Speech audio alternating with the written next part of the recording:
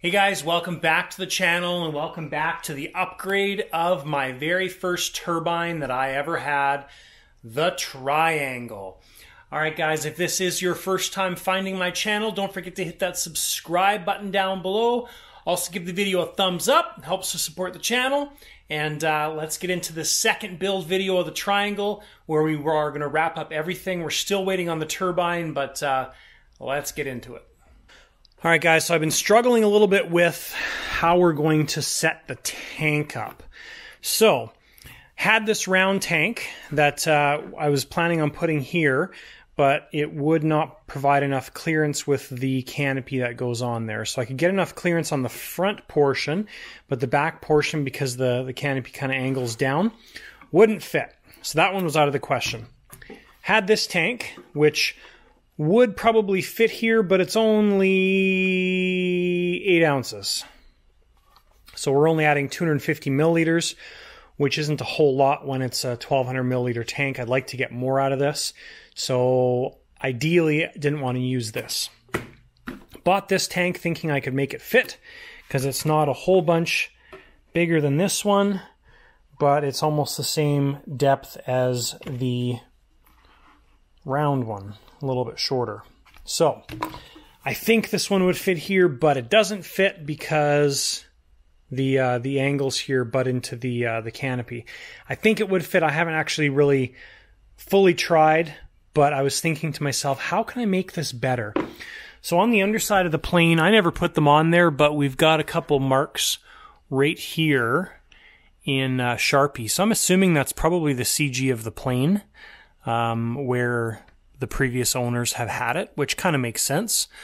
So we add this tank here that adds more initial weight that makes it nose heavy. So yesterday I had a bit of an epiphany. I was standing out here in the garage for a while just wondering, and then I thought, well, maybe I can stick the tank down in between there where the air tanks used to be. And I was thinking, well, that's fine, but we're getting rid of the center spar. And then I thought, well, if I put the tank in there and use some can foam, so this is kind of a commercial applicator, but you can get the canisters from hardware stores. So if I can use some can foam and put that in there, then this tank now becomes part of the structure because it's going to kind of glue it in place. We could eventually take this out if we need to, but I think that is my best option, and I think it's going to just fit in there. It's just going to clear. So I'm going to pull all this, it's just balsa in there anyways, but I'm going to pull that out and see if we can get that tank in there. All right, guys, works absolutely superb. So I got rid of all the center balsa piece there. I did have to squish the tank a little bit, so I heated it up with my heat gun, and then all I did was put a piece of carbon and this plywood plate stuff in the vise, stuck that, and just squished it down with the vise until it was where I wanted it, left it for about 10 minutes to cool off, and now it fits beautifully. So I did add the little cutout here because the other tank butts right into the end of this, and now we've got enough space for the fuel lines to come out. So that is absolutely awesome. So what I'm going to do is I'm going to plumb this tank, just get the plumbing and stuff done in there. All right, guys, we are ready to install the tank. I'm going to use this Hilti foam. It's just low expansion can foam, as I've mentioned, and I'm just going to put some in beside the tank here. Yes, the servo lines will be glued in place. I'm not going to put tons in there just because I want it to hold the tank and kind of provide some structural support. If we were to fill up that area, there's a chance that it might expand and actually push the body out, but we're just going to put a little dollop on each side. So I'll show you guys the final product once it's cured. Alright guys, so that's what it looks like before it's cured. I just sprayed it, so we're going to get some expansion out of that, and when it's done we can just cut it off. And so some people might not think that that's a great idea. The primary reason I'm doing it is because we got rid of that center spar, right? So I still want some contact between the top and the bottom. It's going to add some structure there. It's going to glue that tank in place, which is going to provide some structure. I mean, it was just a thin piece of balsa, so not overly worried about it. You know, the wires, yes, they are going to be stuck or glued into place. We could always find a different path if we needed to. And then if we ever need to do anything with the tank, we still have access to the tank cap and everything. So that should work good, I believe. And when that's cured, next step is we are going to separate the fuselage pieces and do our touch-ups. We also, a little update for you, the owner decided not to switch to Caro Start just because it was too much money for a budget plane like this. So we're going to keep the valve in place, which is just fine. So that's how things are progressing. All right, guys, the foam is all cured there. Worked out nicely when I run my hand along the bottom and the top. There's very, very little movement, if any, there. So that actually worked out just like I was hoping it would. And then all we need to do is just cut the foam off, and works good. So with that done, we're going to separate the fuselage pieces and work on getting the covering touched up. Alrighty, so front gear is all installed, guys. I had to do some sanding on the mounting blocks, as I've mentioned previously. Now the previous holes were here and here, so we're actually mounted. We're mounted in the middle, just like the previous gear, but yeah, basically everything kind of worked out the same. I did have to open up the back part here because this this trunnion sticks out further than the previous trunnion and stuff. Just the geometry of the gear, which is totally normal. Now, one of the nice things is this leg is actually straight up and down now. Previously, it kind of angled forward. Probably not going to notice it on this plane, but anyways, that's changed a little bit. But the steering mechanism is way more solid now, and basically, regardless of if this leg is retracted or not, the arms always have tension on them. So the steering mechanism's always got tension. We added quite a bit of expo to the center. Now, the reason for the expo is the gear mechanism works by that pin slotting in there. Okay, so you know, if we do happen to be putting our gear down and adding some rudder or steering, we want to make sure that we're not super aggressive in the middle so it doesn't knock that pin out.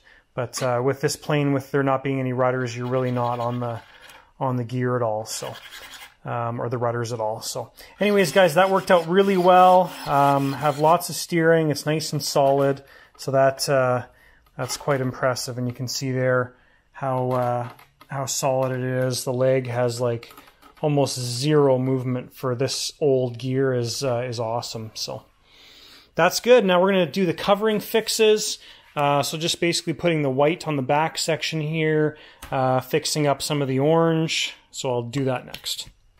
Alright, guys, so the nose section has been reattached to the fuselage. The silver striping here, that's actually to cover the joint in the covering that was there before, but I put new silver stripes on. And the whole rear section from here back is all new covering. And then we just put a little patch over top of the orange on the bottom. So that is done. Now basically we are at the reassembly point. So next thing I'm going to do is work on the plumbing.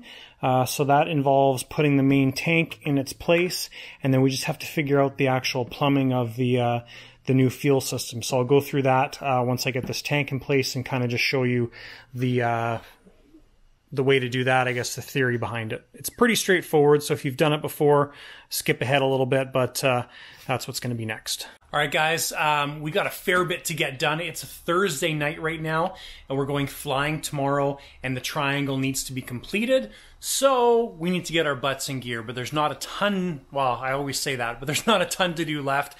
But we did get the turbine back today from Turbine Solutions over in the UK, which is great.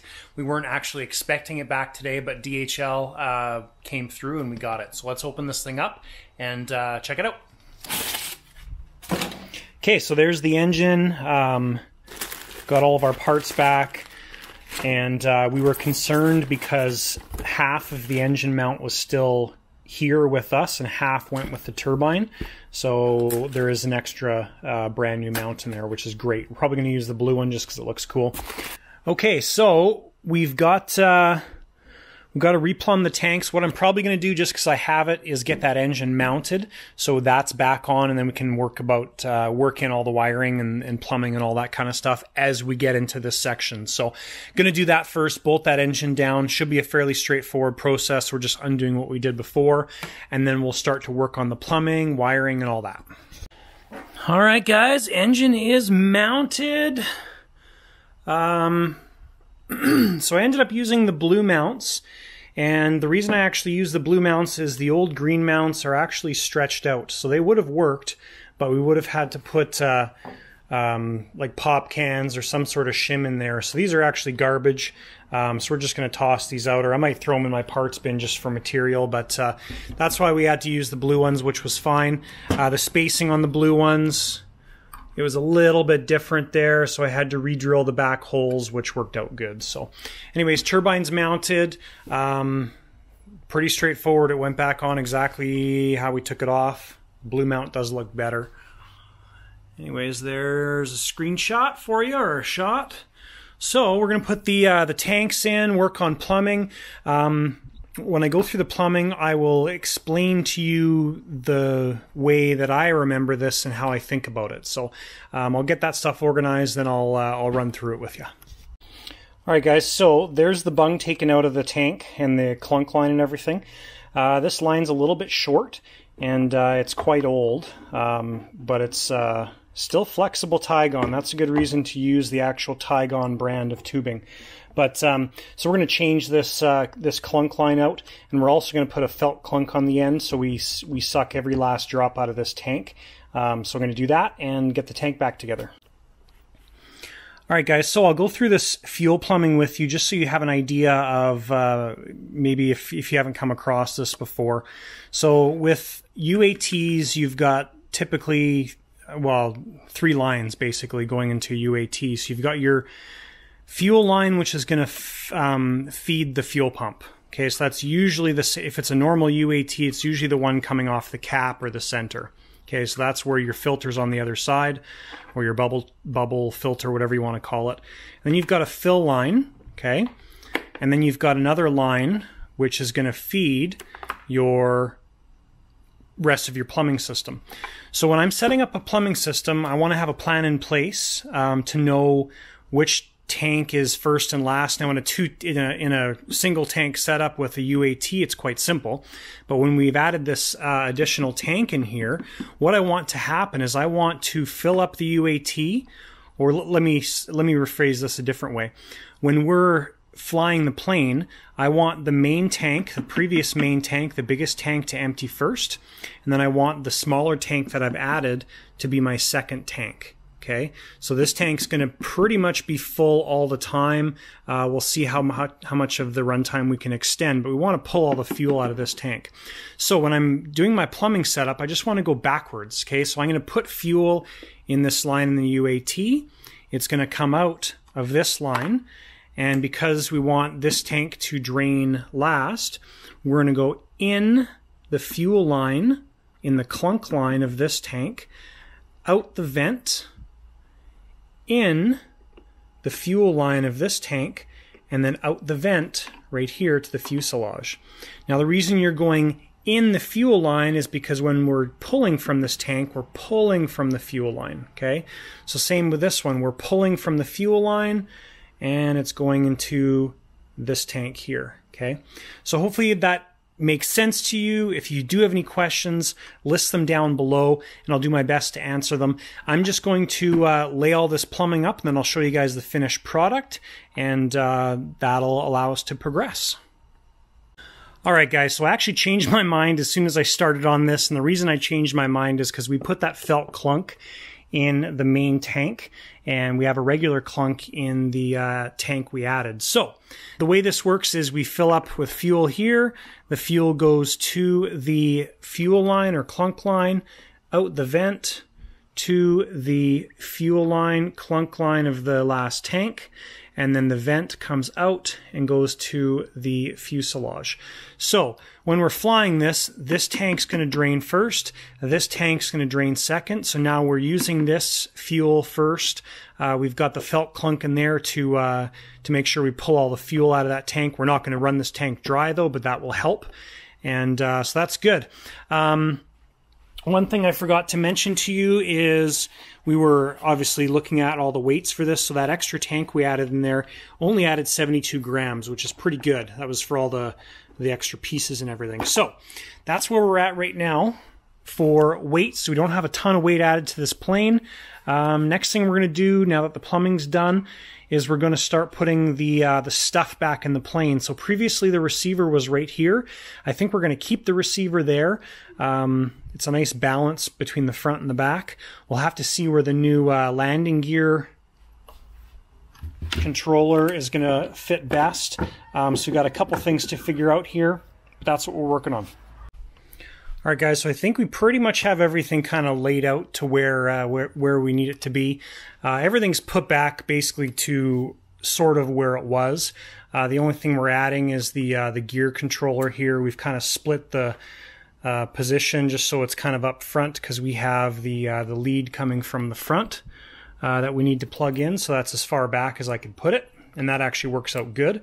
Now we do have to make a custom wiring harness, so we've got the power for the gear, the power for the turbine, which is going to plug into this single LiPo here, the 2000 milliamp LiPo, so that's going to power the turbine and the gear, which is good. As I had previously, we had this Turnigy battery, which is quite puffy, so just as a preventative thing, we're going to change that out. So, just wanted to give you guys an update here as to what things are looking like. So, basically it's just cleaning up the wiring. The biggest task left is making the custom harness here, and that's it. Alright guys, she is all finished on the install. So, I think the wiring is cleaned up a pretty substantial amount. All of this foam here used to be used in the plane, and it's not used anymore. Things are just a lot more cleaner and organized. We have two pieces of foam there just kind of holding the wires in and holding the tank in, but everything else is good to go. One connection here for the turbine battery and retract battery. Now I haven't gooped anything yet because I want to make sure that everything runs, and that's it. So I think everything's good. Next thing we have to do is learn the turbine to the radio, which we will do now. And after that, we will do an engine run. All right, guys, so we are all hooked up and ready to go. Gas is hooked up. Data terminal's hooked up. Fuel, we filled the first tank, put some in the second tank just to check for leaks, and that's all good. So we are ready to go.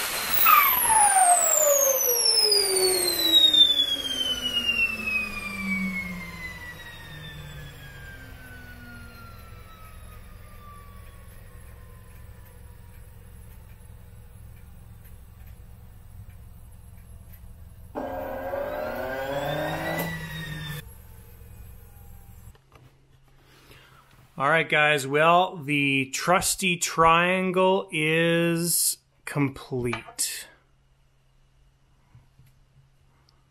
She may not be pretty. She's kind of like the ugly duckling, but she's done. All right, so effectively, I'll show you guys the weight tally in a second. So ultimately, when it's all said and done, we added 54 grams with all the changes. So our servos added a little bit. The switch to the Electron gear actually reduced, and the extra tank added a little bit. Now, of course, we're going to be carrying a little bit more fuel, but the plane won't notice that. So ultimately, there's almost a net zero change with the upgrade, which is absolutely awesome. Just what I was going for, and the plane should fly way more accurate with those new servos, and engine's all serviced, so it should be a joy to fly again. We're going to be flying this thing tomorrow. I don't know if we're going to get any video of it. Maybe we'll get a maiden video or a remaiden video of it. But yeah, she should be a treat to fly again, and a little bit more flight time, which is good. Previously, it had, I think, 5 minutes and 30 seconds on the timer, and we're going to bump that up to 6 minutes, 30 seconds, see how we're doing with the fuel, and maybe we'll go up to 7 minutes. We'll see. Anyways, guys, hopefully you enjoyed the triangle video. If you didn't watch the first one, I'll post a link above here. This was my very first jet that I started with into turbine aircraft, so it's definitely got a soft spot in my heart. It's tons of fun to fly, and anyways, check that video out if you haven't seen the first one. So that's it, guys. Thanks for watching the video. If this is your first time finding my channel, don't forget to hit that subscribe button down below, right down there, and give the video a thumbs up, please. And if you have any questions, comments, anything like that, I'd love to hear them. If you guys have any video ideas, anything you want to see in future videos, either shoot me an email or list them down below. So thanks, guys, for tuning in. We will see you in the next video.